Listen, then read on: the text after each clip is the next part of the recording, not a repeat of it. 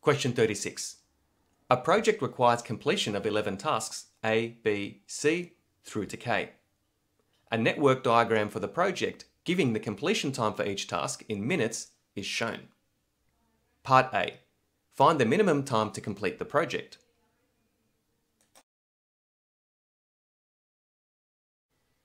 The minimum time to complete the project is found by completing the earliest start time, or EST, for each task.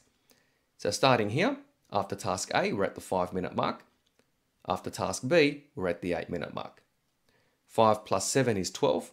12 plus 2 is 14.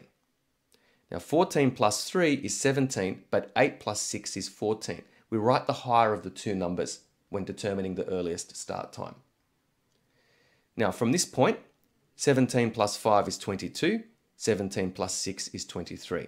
Again, there are two ways to get to this vertex, either 22 plus 8, which is 30, or 23 plus 3, which is 26. We write the higher of the two numbers, which is 30.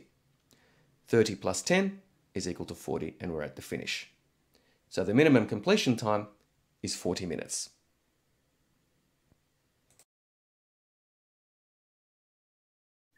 Part B. State the critical path for this project.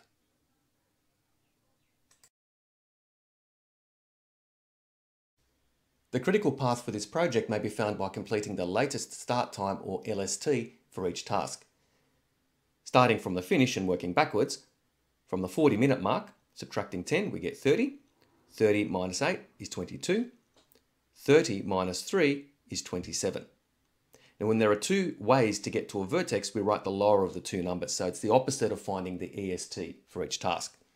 22 minus 5 is 17. 27 minus 6 is 21, and the lower of the two numbers is 17. 17 minus 6 is 11. 17 minus 3 is 14. 14 minus 2 is 12. 12 minus 7 is 5. And 5 minus 5 is 0. The critical path is found by locating the vertices where the numbers, top and bottom, are identical. And I've highlighted them here. So the critical path is A, C, D, E, G, J, and K.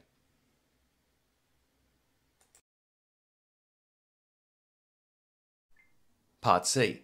A new task X is to be added to the project. The earliest starting time for X is 17 minutes, the latest starting time for X is 18 minutes, and X has a completion time of 12 minutes. Add task X to the given network diagram above and state the float time for this task.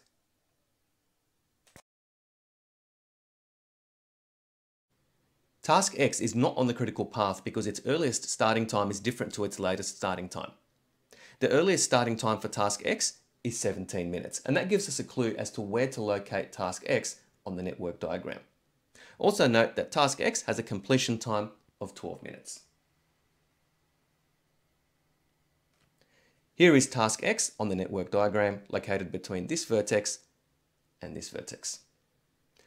The float time for task X can be found by taking the LST of task K, subtracting from that value the completion time of task X and the EST, or the earliest start time for task X.